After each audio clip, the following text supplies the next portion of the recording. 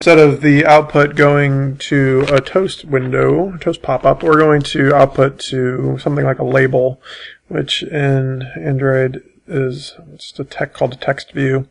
So I'm going to add a plain text view to my layout, to my activity. Set the ID as always.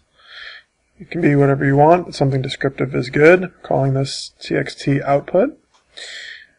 And they're going back to the Java file, and same thing, same concept as before. We need to create a referenced variable to hold the control, to hold the thing that we just added to the activity. So I'm going to comment out the toast stuff, and just like we created the favcolor to hold EditText, we need to create a variable to hold what's in our text view.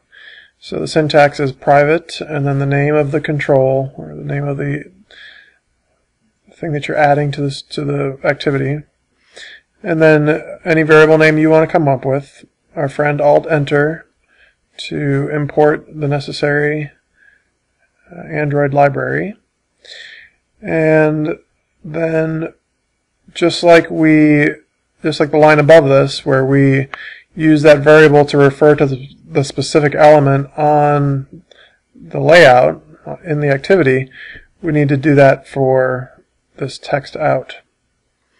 And if everything's working smoothly, you should get auto completion to help you do all that.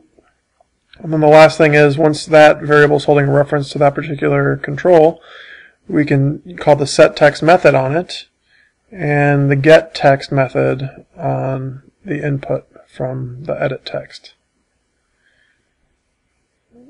You could set the text to be whatever you want. You could do a calculation, you could do string manipulation, but for this example I'm just going to type with my keyboard, hit the button, and we see that that text changes. Instead of